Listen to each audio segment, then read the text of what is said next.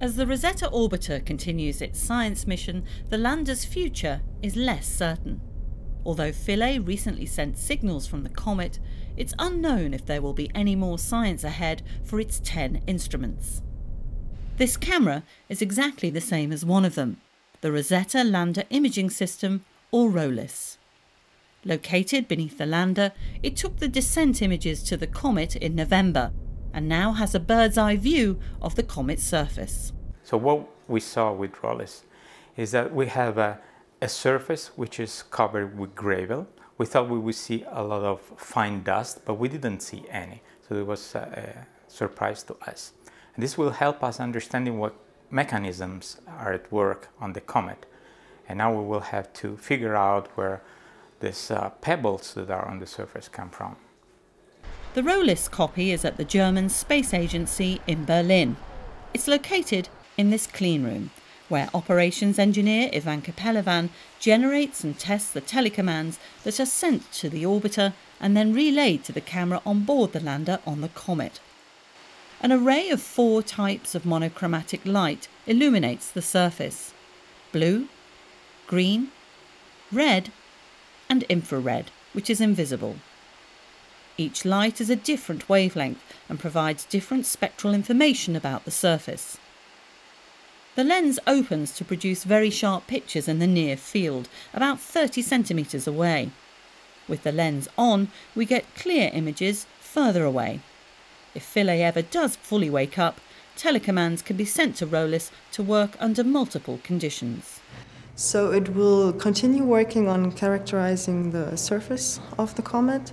There's the plan to rotate the lander, and then we will gain more information of the neighboring parts of the surface. And yeah, so the plan is to have a ROLIS image every time the lander does a rotation. Data from all Philae's instruments has informed the work of the other scientific teams. Rosetta scientists have analysed grains from the comet and discovered that it contains carbon-rich molecules from the early formation of our solar system. These grains are really the complex molecule that has been then put in the planetary oceans and probably played a critical role for the emergence of life. The lander's unexpected bounces on landing caused some teams a few headaches. Close-up images from ROLIS showed the lander was probably tilted upwards, which explains why a fully extended drill couldn't deliver a soil sample to the COSAC instrument. Fortunately, COSAC worked perfectly and could analyse dust samples as planned.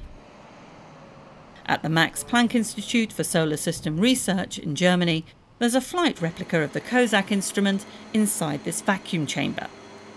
COSAC has already detected over a dozen molecules containing carbon, hydrogen, nitrogen and oxygen from the dust cloud kicked up from landing. The sample would have been great. Then again, the whole sequence worked. I mean, after 10 years in flight, the whole instrument behaved as it should have done. So everything which was under our influence, what we built, what we did, what we planned, programmed, tested, did work, just that the comet wasn't quite as cooperative as we would have hoped. The mission team will continue trying to obtain science from the lander as the orbiter makes new observations of the comet. Now the Rosetta mission has been extended by 9 months until September 2016.